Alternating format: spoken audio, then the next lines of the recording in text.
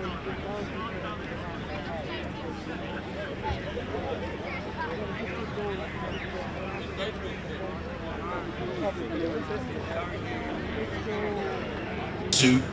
give you a little bit of information on the heifers that are in front of us here this afternoon in this heifer milk competition.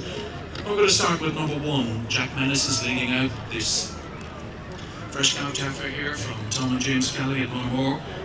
She's moving across colours at 27, scored at 87 2-year-olds, a daughter of Delabert Pepper. She's classed since last November on her way to a very, very big record. Heifer milking extremely well and by the very, very popular Delabert Pepper. Number 2, Carl Colton leads. Heifer that's bred by Tom Kelly and bought in one of his young stock sales. Monamore Lustrees Haniko is a VG 87 2-year-old. She's owned by Patrick Carl Colton and David Buchanan in partnership. Carl Colton's on the lead today. She's a daughter of Seamers Lambda Haniko.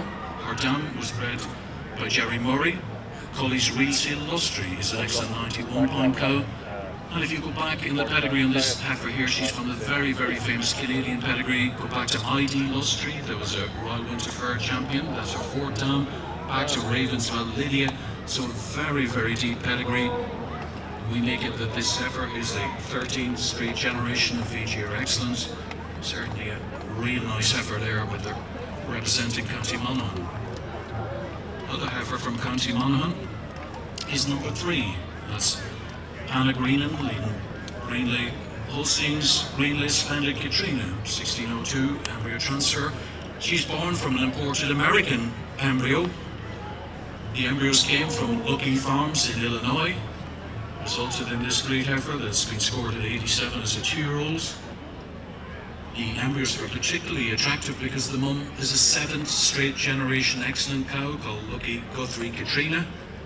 Huge protein, butterfat cow as well. That's what attracted the Greenland's attention.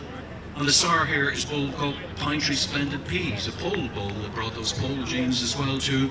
This heifer calved on the 8th of January and certainly looking a dream today. I almost said lot number, it's catalogue number 4. We did get a lot number on this heifer some years ago when she was sold in a Dale Valley sale, and John Curtin went in partnership with Ryan Abercrombie on this heifer. Now she again is an imported Canadian embryo this time, or born from an imported Canadian embryo. Dale Valley Maze Apple Red is an 88 2-year-old heifer. She's sired by Cycle Noguchi Geordie Red. Dam is an 88-point Diamondback. The Grand Dam is a 94-point Defiance. The next dam is the very, very famous KHW Regiment Apple. Next is a 96-point cow, the very famous Red Apple cow.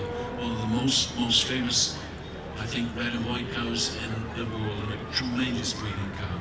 And in John's own words, after about 5 minutes, Brendan said it was a great idea, and he then set about approaching Diageo to work on a joint sponsorship for it, which they duly obliged and got on board with. So that started the very first show. Brendan was competition director for that show, and up to last year done every show as competition director. So his work, John Murphy here as well from Tyrone, who's going to make a presentation as well. And as I say, behind every good man is a good woman. So.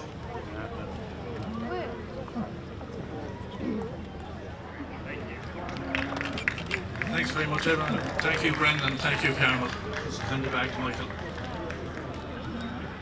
Coordinated, worked with the great show committee here, all the volunteers to bring everything together, and my experience with Brendan over many years, and we showed here many years ago, and when I got involved here last year in the commentary side of things, is that just his calmness, his grasp of all the detail is something that just, it's so impressive. Brendan has it all at his fingers, and he's had that from his renowned as well too, as one of the most capable stockmen around. He's got many judging duties at top shows on an international basis.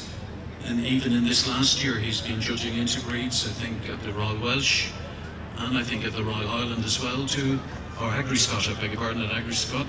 So the top shows know of Mark's experience in the Jersey breed, in the Holstein breed, and his eye for a dairy cow and his ability to breed dairy cows, so he's much in demand. So we welcome Mark and thank him for travelling today.